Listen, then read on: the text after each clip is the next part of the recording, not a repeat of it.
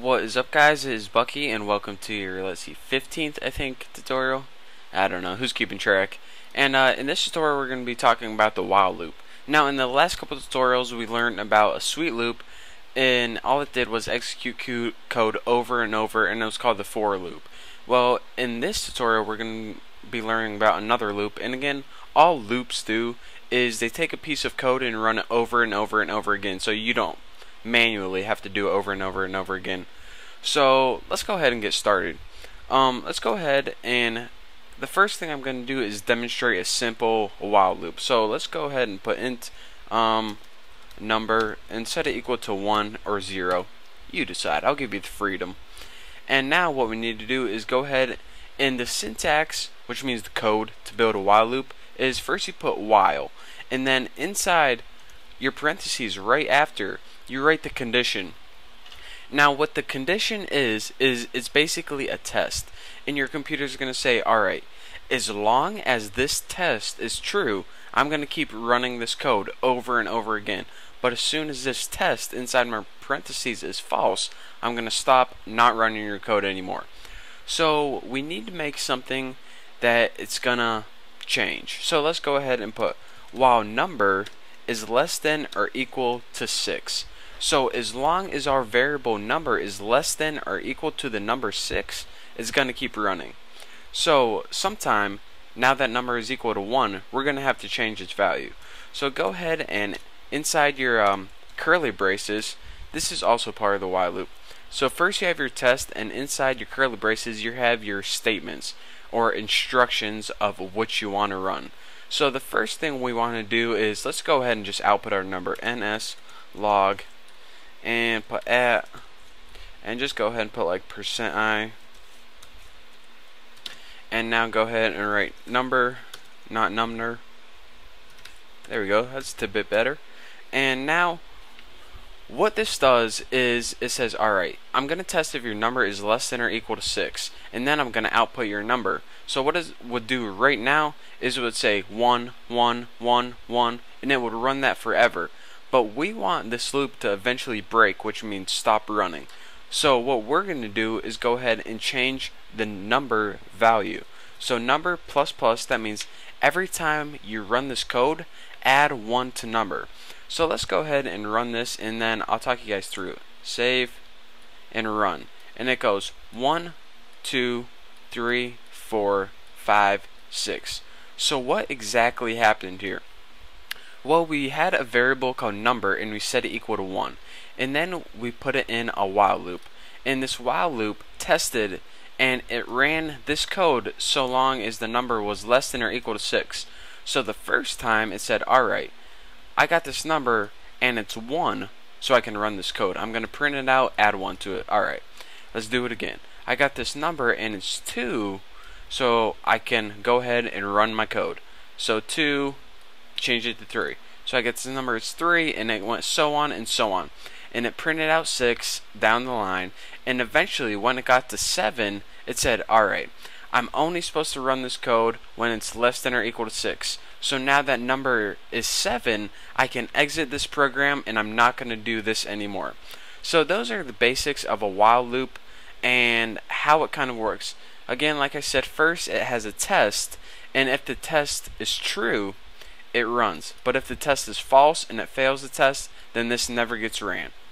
And again, if you never change the value of number, then your test would always be true. So you're going to have this loop that goes on and on and on forever, and it's going to strain your computer. So that's why you don't want to do that. So let's go ahead and build kind of an interactive program. And I need my dang hanky again, so hold on one second.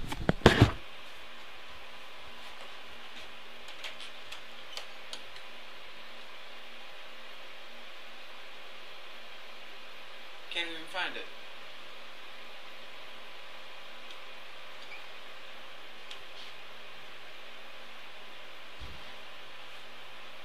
Look at this, on the bloody floor.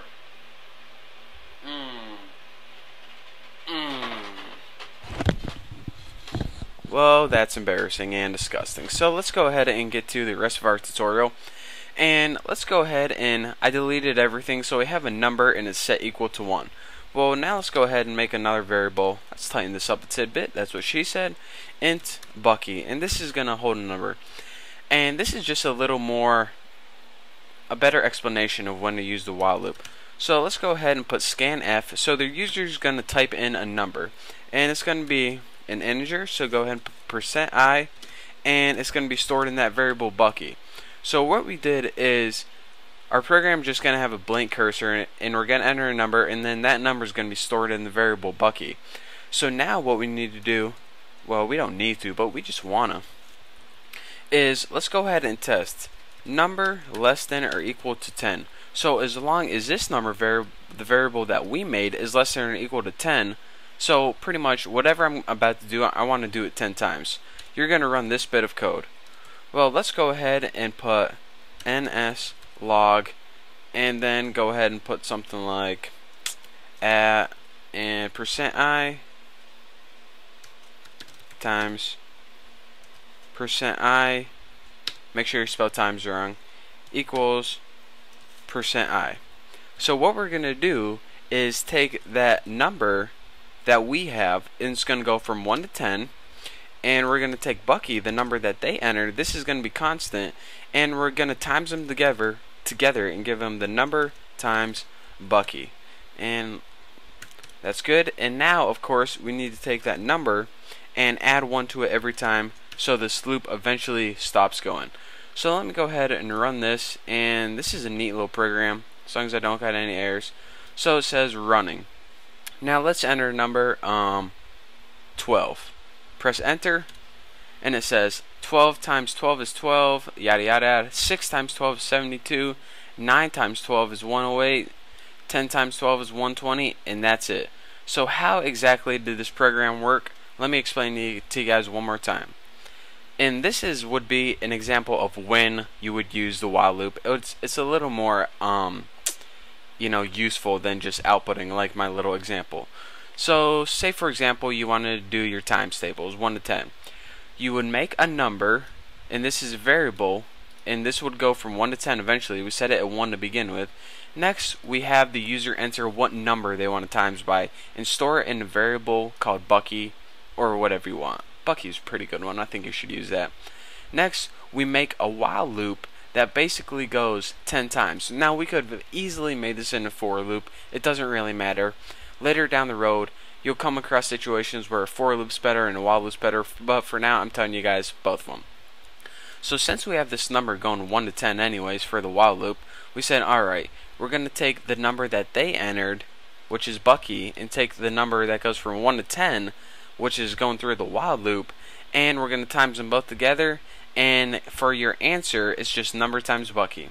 So that, again, like I said, is a little more useful. And that's probably all the time I have for this tutorial. So thank you. I hope you learn a little bit about while loops and build a simple program and you'll figure it out. So thank you guys for watching. Don't forget to subscribe, and I'll see you next tutorial.